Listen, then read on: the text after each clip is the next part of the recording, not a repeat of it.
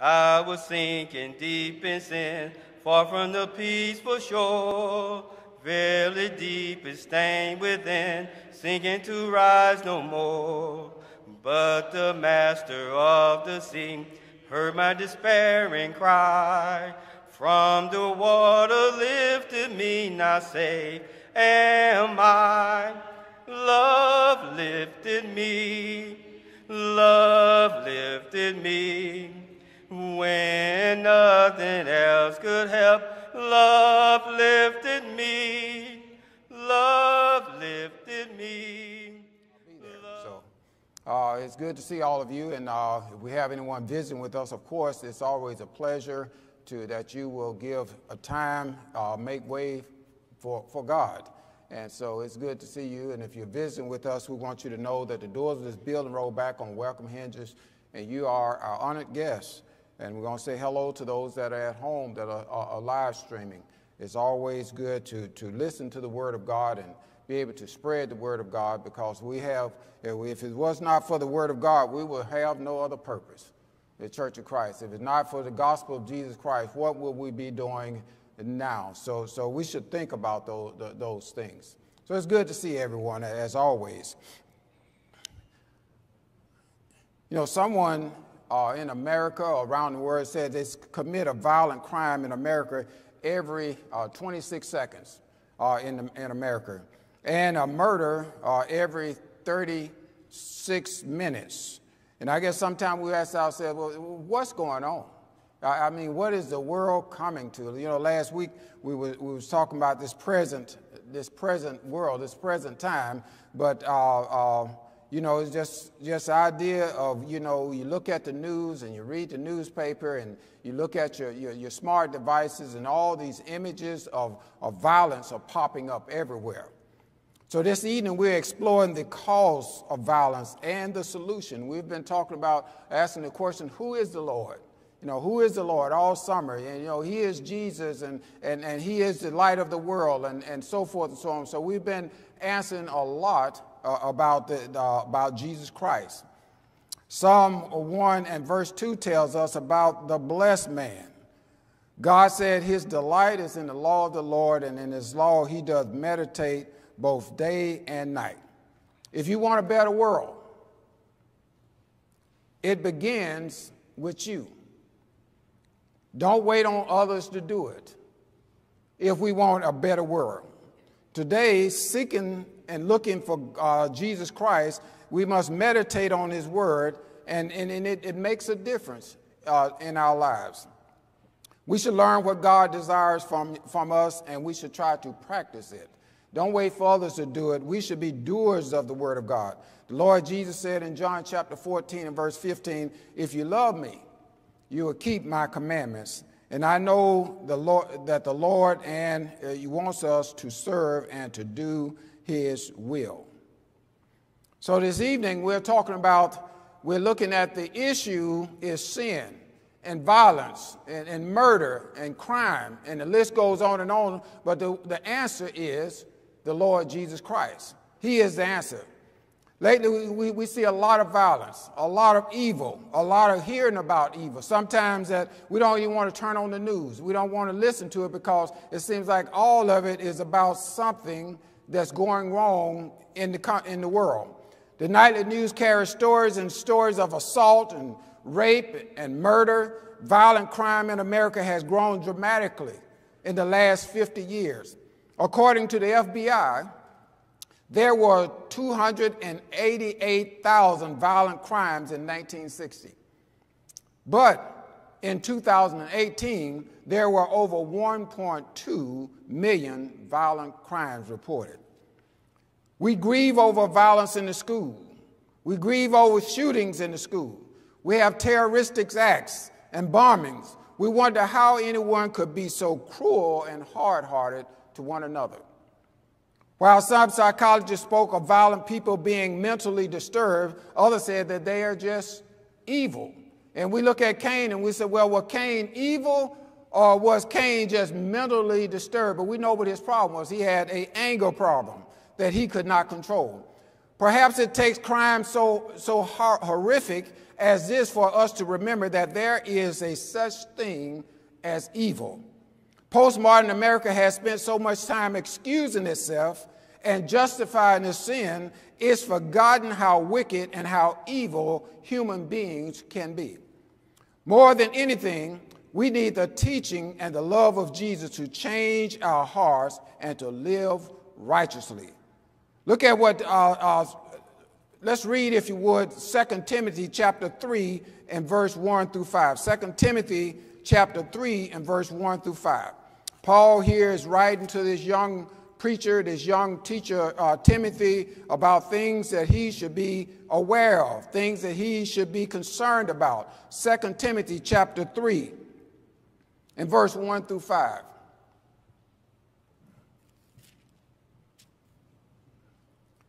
It says, "This know also, that in the last days perilous times shall come.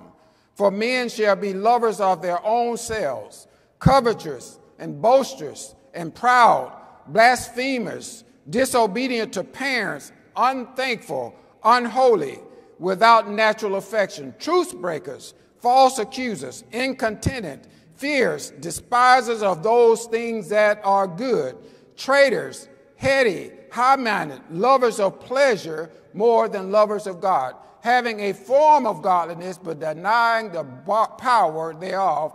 From such, Paul tells Timothy, turn away." He said in those days, as he wrote to him and encouraged him. And then in 1 Timothy chapter 4, he said again, in verses 4 through 1, it says, "Now the Spirit speak expressly." Sometimes we have a problem that we wonder why evil is going on, and we see it on the news, and we see it around the community and in the neighborhood and in the schools and so forth and so on, but we forget what the Bible says. The Bible tells us about these things. So we want to avoid the evil. We should what? We should draw near to God that he might draw near to us. But he said, "Now the Spirit speak explicitly that in the latter times," that is the days in which we are living in right now. This scripture wouldn't have done anyone any good if it was only talking about in the days when Paul was writing to Timothy, or we're just talking about in the days 1,000 years ago. Paul is writing to Timothy and writing to us. He said, "The Spirit speaketh," he said what? "Some shall depart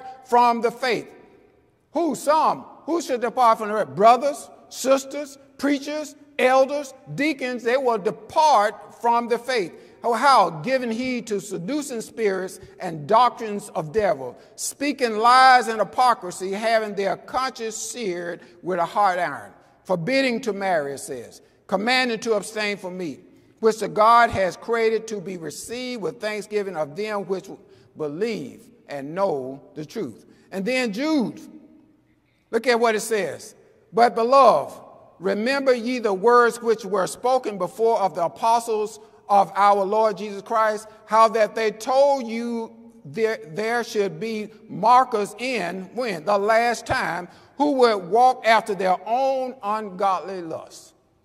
I mean, it's written over and over and over again in the scripture. And then John says in 1 John 2:18, "Little children, it is the last time.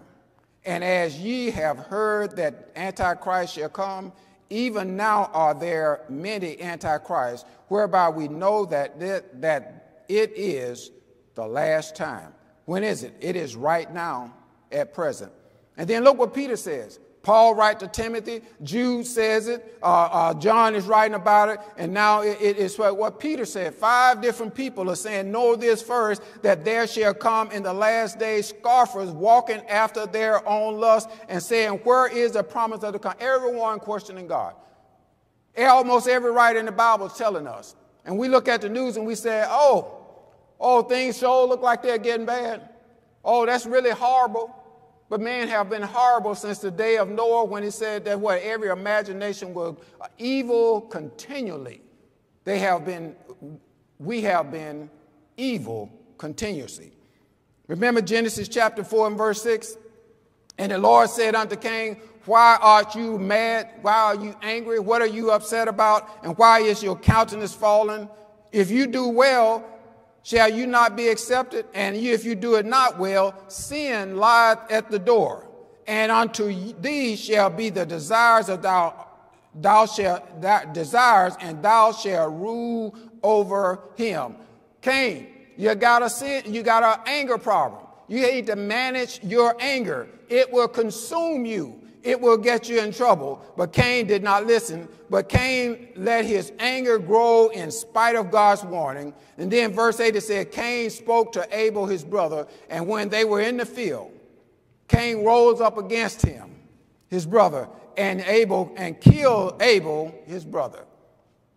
What Cain did was evil. That was almost 6,000 years ago. He planned to kill Abel out of his own jealousy and all of his own rage. And we would see that on the news and say, oh, the older brother killed the younger brother when the parents were not home. That's evil. And it is. It is. But what is the answer? We need to preach the gospel of Jesus Christ. We need to teach as many people as possible. Why? That solves and cures the problem of sin. If we don't do it, no one else will. If we don't preach the gospel, no one else will. God said in Genesis 9 and verse 6, he said that whosoever sheds man's blood, or shed the blood of man, by man shall his blood be shed, for God made man in his own image. There are consequences. There should be consequences, but sometimes we overlook them. God has always considered taking the life of another as evil. Remember the 10 Commandments in Exodus 20 and verse 13? Thou shalt not kill. That is very clear. That is a direct statement. It cannot be misunderstood. It cannot be interpreted. What? Thou shalt not kill. Murder is and has always been wrong. Revelation 21 and verse 8 said, but the fearful and the unbelieving and the abominable, and the murderers, and the whoremongers, and the sorcerers, and idolaters, and all liars shall have their part in the lake which burneth with fire and brimstone, which is the second death. God has a place for them. You know, Lazarus was comforted, and the rich man was in torment. Because what? He had enjoyed his time on the earth. The New Testament warns us. It tells us not to follow after Cain. 1 John chapter 3 and verse 12 says, not as Cain, who was of that wicked one, the devil, Satan, and he slew his brother. And sometimes we want to get him evaluated. We want to take him to the psychiatrist. And we're saying that, well, maybe he was bullied in school and maybe he was that. Some people are evil. My folk and your folk. And sometimes it's hard to make a decision. Well, you know, it's different when it's not your folk. Don't change anything. And wherefore slew he his brothers? Because his own works were evil. That's how people murder folks. That's how folks kill folks. And his brother righteous. Cain first thought evil and then put his deadly plan into action. He thought about it in the place where God should exist, in the mind, in the thought process of what he should have been thinking on certain things. He was thinking about killing his brother. And maybe sometime when we are thinking on bad things and evil things and speaking about it, sometimes maybe we just need to open up the Word of God. Psalms is always a calming book to read. So what? To get that evil out of us. To cleanse the palate of evil that sneaks up on each one of us. When we get out of control, we get angry, we want to fuss, we want to fight and stuff, and sometimes we need to say, take a step back. We too must master our thoughts and not allow evil to overcome us. The Lord Jesus said in Matthew 5 and verse 21, he says, ye have heard that it was said by them of old times, thou shalt not kill, and whosoever shall kill his brother is in danger of the judgment. But I say unto you, that whosoever is angry with his brother without a cause shall be in danger of judgment. And whosoever shall say to his brother, Rachel, shall be in danger of the council. But whosoever shall say, thou fool, shall be in danger of hellfire. That the stages where you have the opportunity to curb your anger and stop it, it goes a little further. God says it goes a little further. And then what? You end up in hell. Because we will not control our anger, our issues. How do we control it? Jesus Christ. He is the answer to those things that bother us. The Lord condemns the evil in the heart. Even if we don't act upon it, anger, hate, vengeance is as evil as murder itself. We should not even entertain the idea of harming or slaying another person. How do you entertain that thought? I'm going to get my weapon. I'm going to go all the way from Phoenix City to Columbus. I'm going to find them and I'm going to slay them. How do we stop that? We must preach the gospel of Jesus Christ. We must try to get it into every home, try to get it into every school, get it back into the court system, try to get where no one wants to have anything to do with God and his son, Jesus Christ. No one. Hollywood definitely don't. You can't say in the name of Jesus. He says you can, and they say you can't. Don't say that name. The Lord Jesus said in Mark 7 and verse 21, he says that for from within, out of the heart of men, proceeded evil thoughts. I thought about the woman, the adultery. I thought about the fornication. I thought about the murder, the theft, the covetousness, the wickedness, the deceit, the lasciviousness, and the evil eye, the blasphemy, the proud. Look, can you list? Have you seen what a list of sins look like? They go on and on. The foolishness. All these evil things come from within a man. They don't grow in your garden. Nobody you can't buy them at Walmart. They come from in here. Not in here, but in here. We think about those things. How do we fix our thinking? How do we stop these things from getting into our mind? Maybe we should turn some things off and turn some things on. Spend some time reading this book and study. Why would God write all of this for me to just disregard it? Every single day I'm too busy. You know what's interesting? You can be too busy, but don't worry, you won't be too busy too much longer. You keep being too busy. God got a fix for busy. He got something that reminds us about how busy we are. It's called a cemetery. There won't nothing matter. Like I said this morning, you know, I got just much money as Steve Jobs. Matter of fact, I got more money than Steve Jobs, because Steve Jobs don't have none. He left all of his here. Yes, we need to do something about this evil. And we get confused and we get complacent and we get uneasy and everything. We're seeing all this evil. And all we need to do, the church just need to keep preaching the gospel of Jesus Christ. Keep teaching the gospel. Teaching the children. Don't do that. That's not wrong. Look, do what is right. Because our inner thoughts affect how we behave. We must be careful to keep our hearts free from the evil. We have to decide that we are going to live above ugliness and malice. According to Jesus, murder begins when people lose respect for another person. Do you know how precious it is? A person is, how precious life is. I mean, I got a problem squashing bugs. Have you ever seen what dead look like? Have you ever seen a man laying on a slab dead? There's nothing pretty about dead. We should not take life lightly, but we can love people back to life. Because the world's running around and dead. They're running around dead. We have decided that we're going to live above this ugliness. We should. Spitting in the face of another, looking with contempt upon another, or releasing one anger are signs of a murderous spirit. When you start doing evil things to people, and when you start bullying other people, it's just a stepping stone to doing something else. Not respecting young women is just a stepping stone to doing something else. It just don't pop up overnight. We grow into it. We learn it. We see it on TV. We hear it in the songs. We hear it rap to us. Every facet of how the devil want to get into here, he is utilizing it. But we only have one method to get into here. The devil has thousands. We just have one, the gospel of Jesus Christ. And we refuse to do that. We don't want to be bothered with the gospel on Monday morning. No, I went to church yesterday. I'm good. Jesus forced us to consider our thoughts and our words, that we don't allow our anger and hatred to overwhelm us. The Bible says in Ephesians chapter 4 and verse 31, let all bitterness, all wrath, and anger and clamor and evil speaking be put away from you with all malice, and be ye kind one to another. You're not going to kill anybody with that. You're not going to kill anybody being tenderhearted. You're not going to destroy anybody forgiving one another.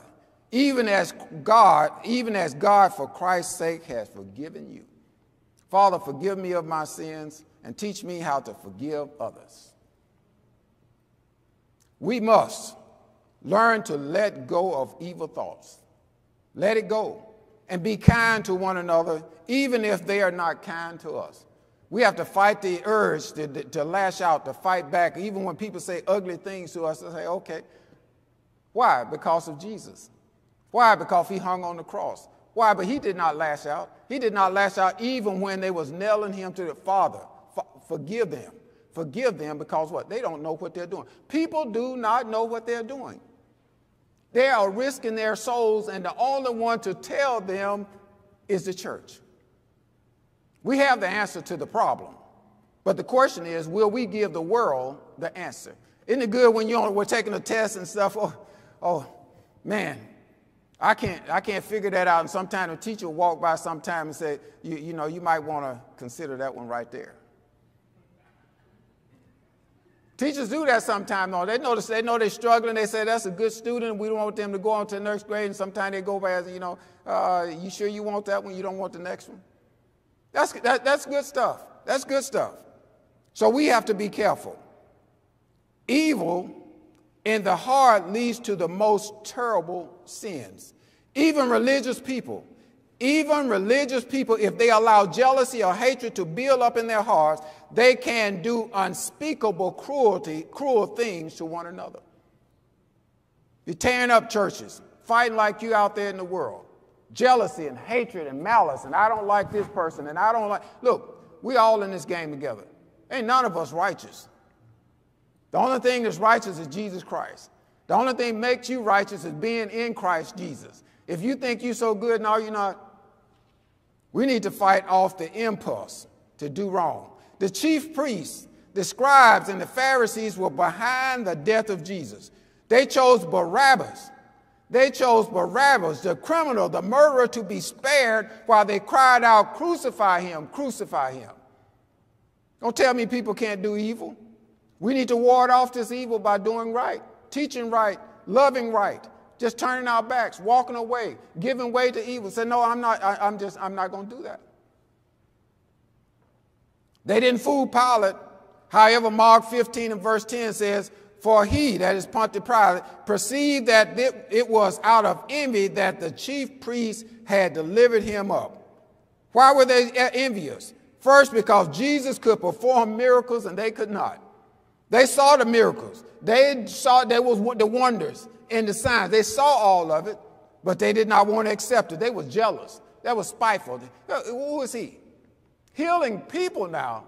I don't recall Jesus healing an animal or calling a puppy or a cat. Jesus Christ was healing people. I see people every day. I was like, oh, if I could just lay my hands on them. We see them every day. Lame and crippled. They were just envious and spiteful.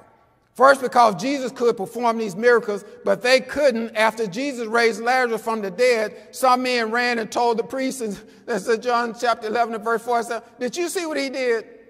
He brought somebody back from the dead. He brought somebody from the grave.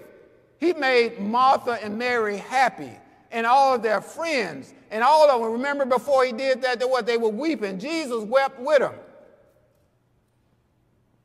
Did you see what he did? Then gathered the chief priests and the Pharisees a council and said, what do we, for this man doeth many miracles? They should have been celebrating. They should have been happy. He was doing miracles for their relatives and people too. If we let him thus alone, all men will believe on him, and the Romans shall come and take away both our place and our nation. They weren't concerned about Jesus. They didn't care anything about his miracles. They were concerned about their welfare and their money and their status. And then the second reason came from their fear of losing their livelihood at the temple. They figured it was better for Jesus to die than for them to lose their nation. Kill him. I think Jesus would have made a stronger nation for all of them. He had the power, didn't he? He could calm the seas. He could walk on the water. He could heal the blind and the deaf and everything. And Jesus would have created a more powerful nation than ever that the Roman Empire had. But they didn't want him. Many people today do horrible things out of jealousy and envy. Another cause of hatred is some things you might not expect is the truth. People don't want the truth told if it exposes their sin. Don't bring the light, I think it says in John chapter 1. They don't want the light. Why? Because it exposes who they are. John 3 and verse 19 says that, and this is the condemnation, that light is come into the world, and men they love darkness rather than light. They don't want to be seen. When the police told me the other week, she said, yes, it said that the criminals that they used to, they would just, come out at night. But these rascals, they coming out in the daytime. Now she can't even get a good night's sleep. When she's in the bed, she getting calls. When people should be sleeping, they're out in the street. But people like darkness. When the sun goes down, the crime goes up. Because of what? Their deeds are evil. For everyone that doeth evil hateth light, neither cometh to the light, lest his deeds should be reproved. Sinful people want the darkness to cover up their sinful ways. They hate for their sins to be exposed and hate anyone who exposes their sins. You remember Herod and John the Baptist when they arrested him and put him in prison? Because Herod, the wife, he told him, said what? It is not lawful for you to have your brother's wife. Was John right? Yes, he was right. It's not right for you to have your niece flaunting herself in front of you. So what did he do? He saved John, but that woman went into a rage. So he told us that for it is not lawful. And then Matthew 14 and verse 4 says, for John said unto him, it is not lawful for thee to have her. Herod was grieved about the matter, but Herodias plotted to have John beheaded. Herod he was grieved, but he said what? No, he knew who John was. And the evil person who has hatred in his heart or her heart has no compassion. They will take vengeance into their own hand. Whenever they get a chance, if I see them, wherever I see them, I'm going to get them. Remember, we used to say that, I'm going to get you after school. Nothing could, look, you couldn't tell them anything. You get that look in your eye and that hair raised up in the back of your head and say, look, oh, it's on now. It's hard to contain a person when they get out of control. When the anger has taken control, it is hard. They will fight you. They will fight anyone around you. Selfish desires can lead people to commit murder. People who are greedy for power and gold will do anything to eliminate their competition. The Bible says in 2 Chronicles 21, it says, now when Jehoram was risen up to the kingdom of his father, he strengthened himself and slew all of his brothers with the sword and diverse also of the prince of Israel. His father gave all of his brothers cities and golds and gifts, but he gave him the kingdom. And what was his answer? He slew all of his brothers. You are the king. But what? It is jealous rage. For some reason, he didn't like his brothers. His brothers didn't have half as much. He had the whole kingdom, and his answer is, I'm going to kill them all. I'm going to get rid of them. Lust for power causes people to do horrible things even to their own families. James 3:16 says, for where jealousy and selfish ambition exist, there will be disorder and every vile practice. Why is there so much evil in the world? Because these things that John and Peter and Paul wrote to Timothy and Timothy preached and Jude spoke of, these things are for our generation. And they was for the generation before that and the generation for that. And when we are gone, it's going to be for the generation after us. Unrestrained sexual desires leads to evil. When David lustfully committed adultery with Bathsheba and he got her pregnant, it led to many sins. He tried to cover it up by getting Bathsheba's husband Uriah drunk and try to get him to send him home to his wife. We should be wary of alcohol. Why you got to get him drunk? Why Lot's got to be drunk to do the evil? Why? Because what? Alcohol does something to you. What? It does something to the mind. When nothing else worked, David arranged to have Uriah killed and battered. Nathan the prophet told David in 2 Samuel chapter 12, he says, wherefore hast thou despised the commandment of the Lord? When we do evil, we are despising God and his commandments and his son, Jesus Christ. And we are grieving the Holy Spirit when we do that. To do evil in his sight. Thou hast killed Uriah the Hittite with the sword, and hast taken his wife to be thy wife, and hast slain him with the sword of the children of Ammon. The evil, well, wait a minute, that wasn't a day, that was back in David's time. But we said, well, they're evil today. People do the same thing these days. They went on a vacation and they said they had a plan. They threw him overboard. Come back and say, I don't know what happened to my husband. Or I don't know what happened to my wife. Kill off the kids, kill off the wife, kill off the husband. People kill anybody. And we were talking about, you know, I love my family. You better not love your family above Jesus Christ. You think your family love you? Put $100,000 between you and your family and see what happens. I think my brothers and sisters love me. But put some of them Benjamins in between us and I think a problem will arise. But if you will not do so, behold, you have sinned against the Lord, and be sure your sins will find you out. Numbers chapter 32 and verse 23. Note, I thought this was interesting. Sin will, without doubt, find out the sinner sooner or later. It concerns us, therefore, to find our sins out, that we may repent of them and forsake them, lest our sins find us out to our ruin. You better be busy looking at yourself in the mirror and say, hey, do I have any sin on me? Because sin is looking to find you, to hang you out to dry, to tell you, say, oh, did you? Yeah, he did it. Did you say you call him a Christian? That's your brother in Christ. Look at what he did. Sin is on a hunt. Remember, when we sin against others, we're also sinning against God himself. If you love God, you will not allow selfishness to dominate your life.